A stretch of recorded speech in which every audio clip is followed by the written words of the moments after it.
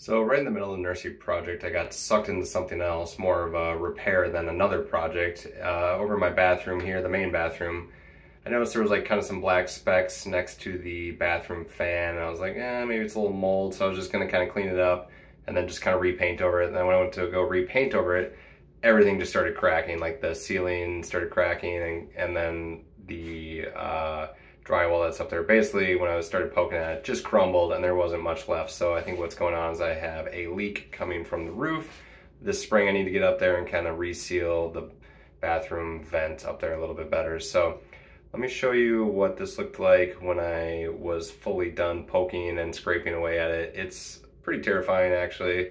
There's obviously some mold there.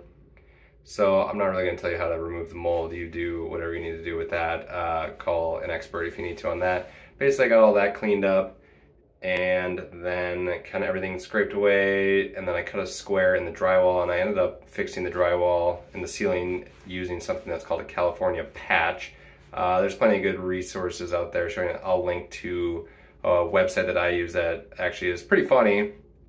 And it kind of has my son's style of humor, and he did a really good job of showing like exactly how you could fix that. So the leak wasn't actually coming from the vent, but I think my roof slants up this way, so I think it was like it's above the vent up there where it's leaking. So got everything cleaned up and patched with some drywall compound.